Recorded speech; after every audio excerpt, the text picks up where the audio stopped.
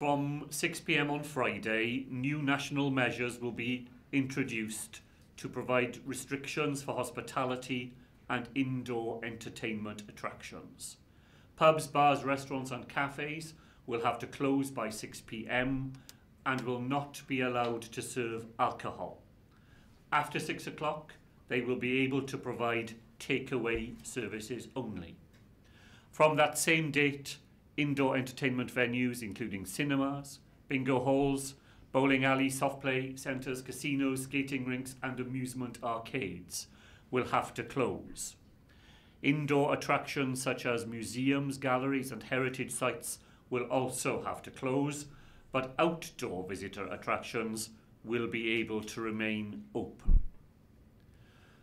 The rest of the national measures we have in Wales will remain the same as they are today.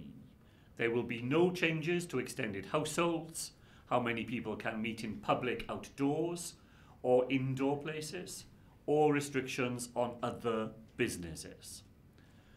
Now, when the English lockdown ends on Wednesday of this week, we will look again at travel restrictions in and out of Wales, and we'll make a further announcement later this week. And we will formally review these restrictions by the 17th of December and then every 3 weeks.